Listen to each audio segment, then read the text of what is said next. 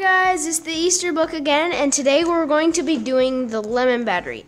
I know that sounds crazy, but we're gonna test it. So we have 6 lemons, 6 shiny pennies, soapy water, a sharp knife, 6 zinc nails, and the little battery leads, and a mini light bulb. Okay. Yes, I did say knife, but don't worry, my mom will be handling that part. Okay, what the book says is step 1, we roll and squish our lemons to get the juices flowing. Okay, let's get it rolling. Okay.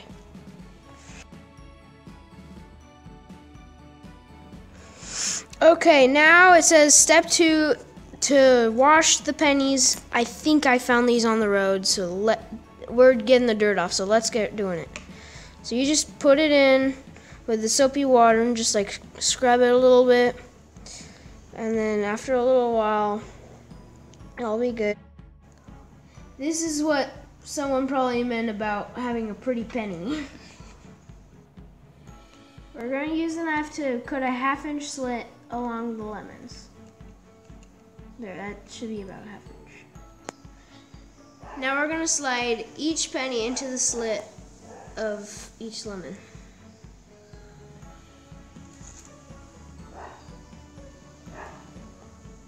This one was okay.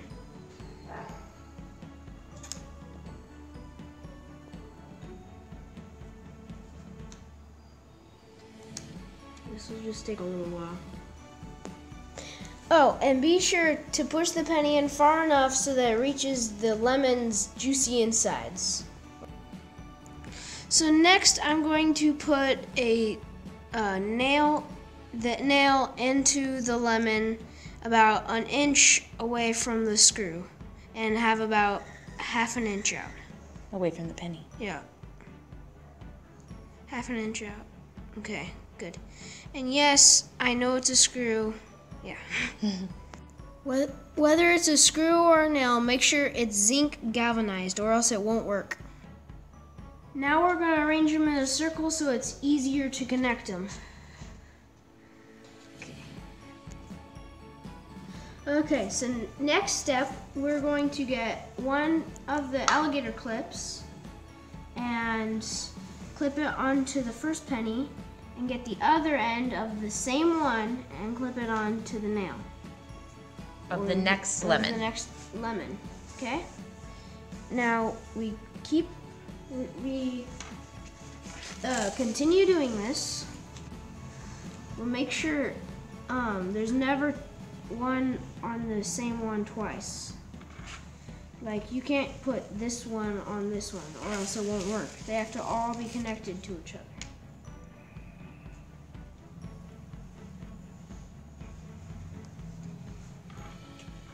And you have to go all the way around because it's you have to have a circuit to go all around.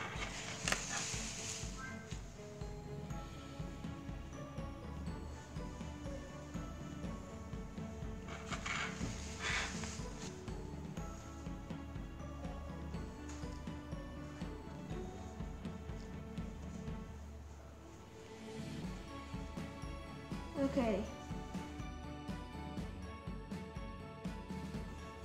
So you saw me clip the last alligator clip onto the last nail, but we're going to undo that. That was wrong. So we're going to set this aside, grab our final alligator clip, and clip it on. Oops. And then, since we have both edges now, we'll grab the final piece, the LED, and spread it out and clip each one on. And if it don't worry, oh. And so if it doesn't light up, you unclip this one and you twist it around to the other way. and since I dropped it, it might be, let's see. No, I might have mixed it up. So, and if that doesn't work, try all your connections. It works! I can't see. It's glowing! Where? Right there. It works!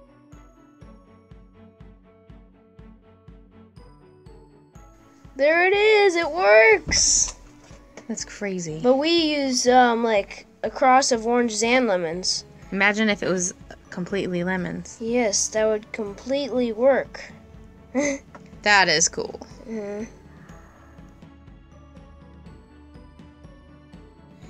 So why it works is because the zinc in the screw mixes with the acid in the lemon juice, and it makes a chemical reaction which ends up making electricity and keeps building up, and once it hits the copper, it travels through the copper and goes through the electric wires, and it keeps going on through every lemon until it gets to the light. Once it gets in, it goes up the electricity, it goes up, and once it reaches the light bulb, it puts off some of its energy into the light bulb and then keeps going on in a circuit.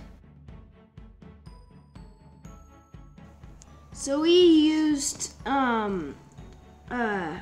orange and half lemon to do it, and it didn't work. So we added in our only lemon, and it was a little dim. So I think with all lemons, it'll be like, you could see it from, you could see it pretty good.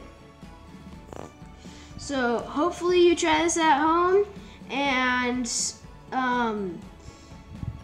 tell your experiences down in the comments below. And for more science videos, subscribe. And please let us know what happens if you use all lemons. Thank you.